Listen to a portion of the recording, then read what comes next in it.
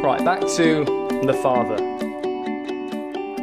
Why not the mother? Why is God male? Do you really think that is the way we define it? That he is so masculine that... Well, it just seems a bit odd because God is spirit, right? Yeah, Okay, just checking myself. And spirit is male? Well, Or is it all defined on Jesus? Part of the difficulty we have is that we have to go with the revelation that God has given. Yeah, of course. So God has chosen to reveal himself in this way, and so we have to accept that. Now, why God has chosen to reveal himself in a way that leaves us all applying all these masculine characteristics to him as if that's the only understanding of God that is acceptable, I think is just part of God's graciousness, because he's revealing himself in a way that he wants to be known, but that's still open to misinterpretation.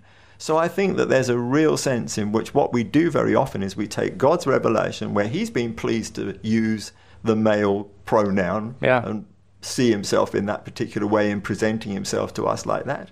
And then we take that and then we apply a whole load of masculinity to it, and it suddenly becomes a macho revelation in a way that I'm not sure God wants to bring. Have we done that, or is that in Scripture?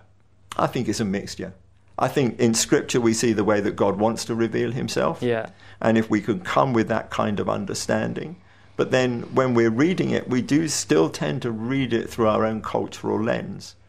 And so we end up very often, I think, placing a whole lot of greater sort of masculine impression upon God than actually but even if we is look justified. If we look at the first man, looking at, I know there's the argument of Genesis 1 being poetical or being exactly the narrative of what happened, but we get this story about Adam being the first man, and that's after God says, let us make man in our own image. I know man is for mankind and Adam means mankind, but the first creation out of his image is that of a man. And then when we see the second Adam, which is Jesus, it is again a man. Is that him just making sure that we know that he's like, I'm a dude, bros. Or not bros, sons. I don't know why he's from California. I just I know. I just wonder where the accent came from. Well, I think God's often this big booming voice. I like to think of him as a surfer dude. Okay. Not really. Where do you get that one from? There's so many waters, hovering over the water, little. Okay. Anyway, yeah. Answer me. Sometimes you take me places I never expected to go. The Spirit of God on a surfboard. I never expected. It really changes things. Yes, it would make a great movie. Big wave at the end. There we go. So coming back to the question. Well done. That's my job. When God created in the first instance, he is creating male and female. All right? Yeah, okay, you come into chapter 2, you see the man was created first and the woman was taken out from man. God's trying to teach us lessons in that, which is lessons of relationship and respect and all of those kind of things. I think, obviously, there is going to be a revelation where Christ takes on humanity. That's agreed from the beginning.